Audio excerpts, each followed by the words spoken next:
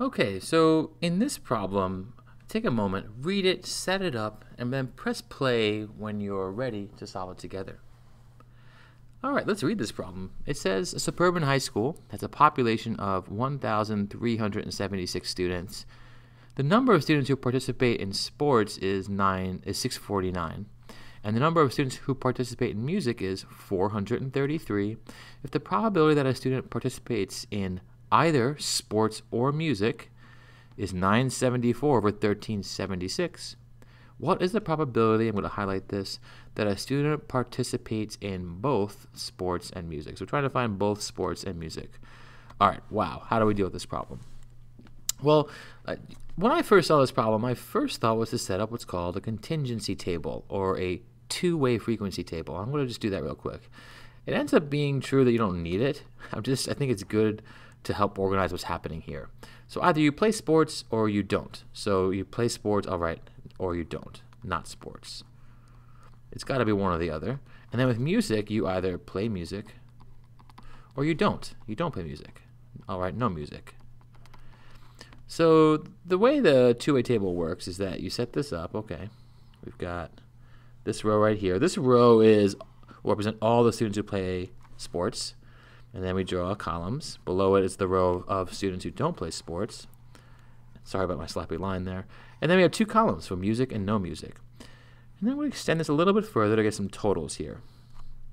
This is not the best table. Sorry about that. So in this spot is the total of everything. There are 1,376 students. And then we know that there are 649 students who play sports. So all the way down here, this is the total of the first row. So altogether, there are 649 students who play sports. And then there are 433 students who play music. So I'm setting up my table. I know there's lots of blanks here, but I can fill these two spaces in. This space right here will have to equal the difference of 1376 and 433. In other words, these two cells in this row have to add to this total.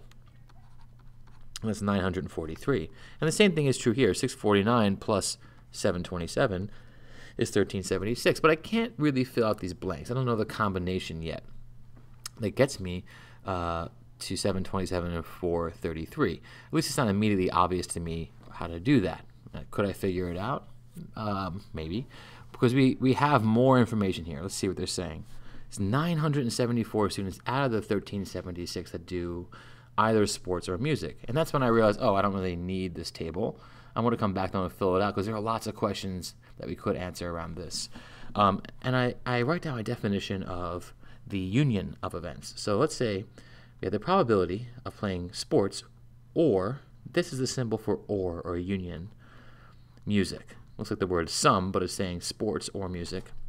They're telling us that that number is 974 over 1376. But what is the definition of the union? Well, it would equal the probability of us playing sports or music minus the probability of us playing both sports and music. And this is the symbol for and, or the intersection.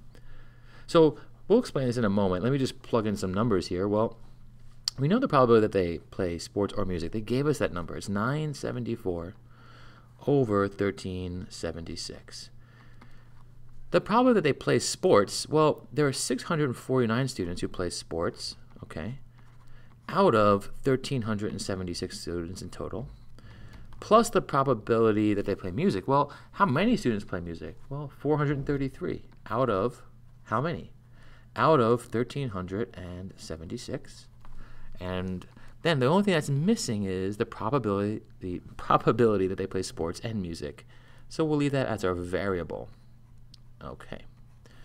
Now, before we go further, let's just step back and say, well, why does this definition work? Why does it make perfect sense? And I'm going to just give myself some more room. So here's a little side note about why this works. In mathematics, if I'm saying the probability of sports, let's say this is like a Venn diagram, where this is all the different people who play sports, and here are all the different people who play music. Here.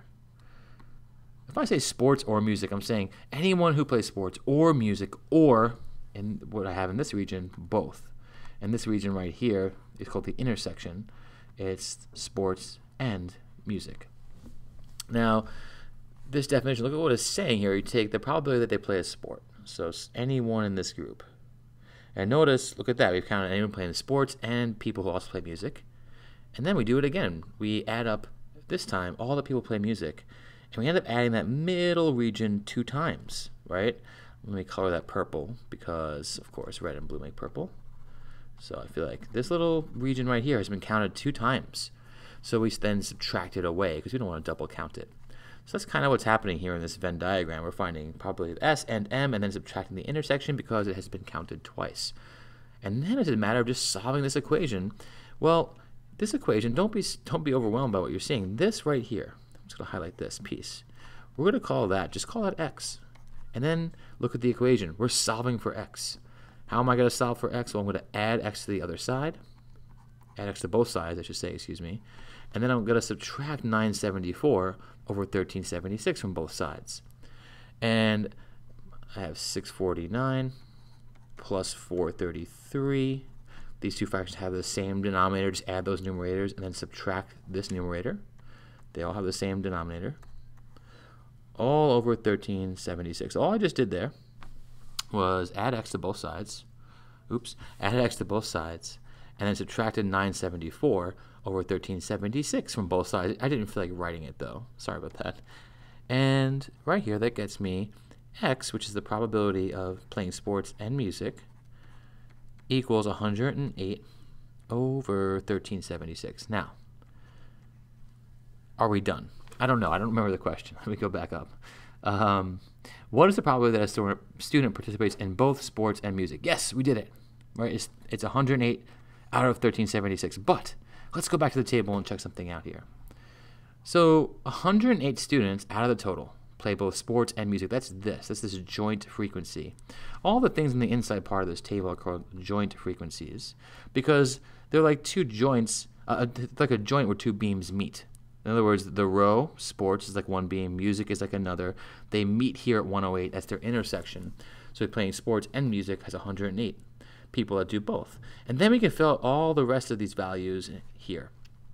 108 plus 541, well, that's 649. 108 plus 325, that's 433. And 541 plus 402 is 943. And this is not what we need. But I just wanted to show that because it might be super useful to you in other problems. And the last thing I'll say is that this region right here, these are not joint frequencies, these are marginal frequencies because they're the frequencies on the margins of the table, and they usually represent either the sum total of a row or total of a column. All right, so I went a little bit beyond that problem, but I hope it helped. Thank you.